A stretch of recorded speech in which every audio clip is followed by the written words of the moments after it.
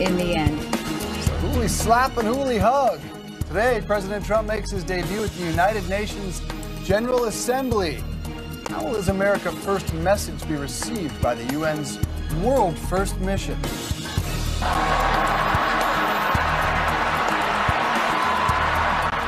Politics took center stage at last night's Emmy Awards. A surprise cameo by that guy, Sean Spicer, left the Hollywood audience and Melissa McCarthy there stunned. Welcome back to Early Start. I'm Christine Roman. But not the cameras. They were ready with all their political character shots. I'm Dave Briggs. 30 minutes past the hour. We'll play you more political jabs at the Emmys last night in just a bit. But first, all eyes on President Trump as he heads to the UN on the eve of his first address to the General Assembly. A lot on the line for this president, who's been a frequent critic of the United Nations.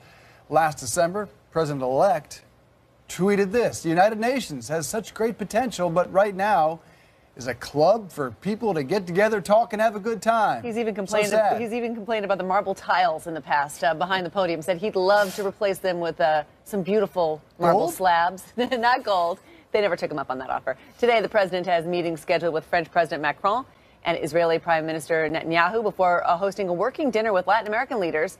With everything that's going on right now, the president is still finding time to tweet, and often on Sunday morning, basically on the eve of this important international debut for him, he's retweeting a video that appeared to show him knocking over Hillary Clinton with a golf ball.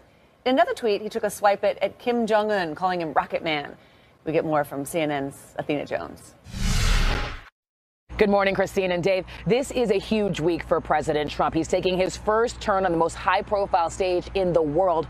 We're talking about 193 member nations taking part in the UN General Assembly this week. And those world leaders, a lot of them, are eager to take the measure of President Trump. They're also going to be eager to hear what kind of message he delivers when he speaks before the General Assembly on Tuesday, especially given the fact that Trump has been such a critic of the United Nations. As a candidate, we heard him talk about what he called the utter weakness and incompetency of the United Nations. He said the UN was not a friend to democracy, not a friend to freedom, and not a friend even to the United States.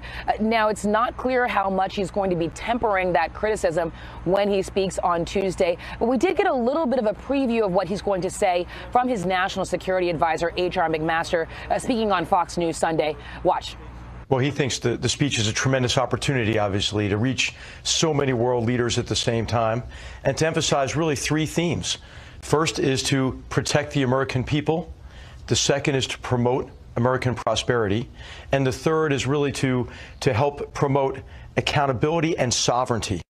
So there you heard General McMaster say this speech is a tremendous opportunity for the president to address so many gathered world leaders. It's also a chance for world leaders to hear from the president about how he's going to promote this America First agenda that we've heard him talk so much about, how he's going to promote that at a meeting that is of a global organization that is aimed at solving global challenges together. One key meeting he's having late in the week is a lunch on Thursday with the leaders of South Korea and Japan. The key topic there will, of course, be North Korea and its nuclear provocations. Christine, Dave. Athena Jones, thank you. A key part of the president's address to world leaders tomorrow night will be the North Korean nuclear threat, especially in light of last week's ballistic missile test launched over northern Japan from Pyongyang. For more, we turn to CNN Global Affairs correspondent Elise Labott. Well, Dave, Christine, we do expect the nuclear threat from North Korea to feature prominently in President Trump's address to the UN General Assembly on Tuesday and to top the agenda during his meetings with other world leaders. Now, this annual UN gathering comes on the heels, as you know, of North Korea's latest missile launch last week over Japan. And that was in defiance of new UN Security Council sanctions, which were imposed because of North Korea's nuclear test earlier this month.